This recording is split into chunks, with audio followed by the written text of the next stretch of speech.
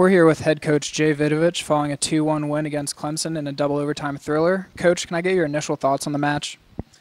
I'm just tremendously proud of the effort of the guys, the mental strength that they had and they displayed. I just very impressed with that. I'm just happy for them.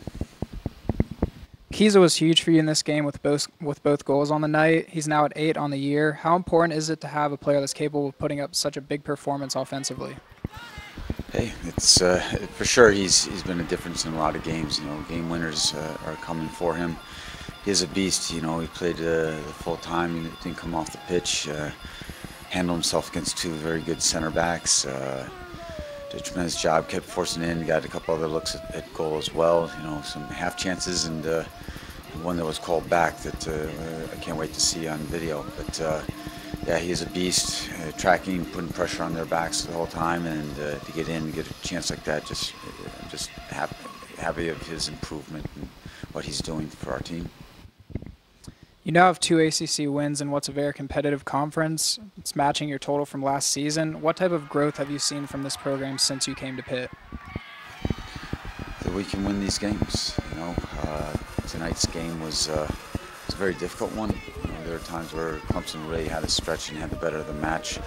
But I think our guys have learned. You know, the culture is getting stronger. The mentality was stronger, not to cave in, and that they believed in themselves that they would find their chance. So to see that we can play with top teams, we've done it all year.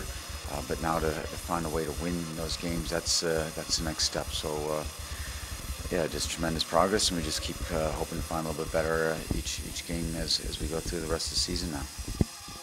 And after Tuesday night's victory against Columbia, you talked about stringing wins together. You've done that now. So what do you want this team to take away from these 2 wins heading into Monday's match with Cleveland State?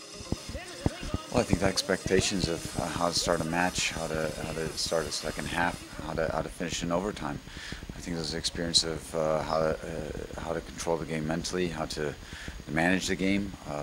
That mental fitness is just key because they were doing it. They're coming back on like 48 hours, you know, and the same thing will happen on Monday. So it'll be another big challenge. The Columbia game, coupled with this one, is just. Like I said, it's just a challenge. I mean, like physically, emotionally, the quick turnaround. So I'm hoping that they can stay strong and go on in and start the match very strong and improve once again on holding the ball, keeping the ball up more, and making the other team work a little bit harder.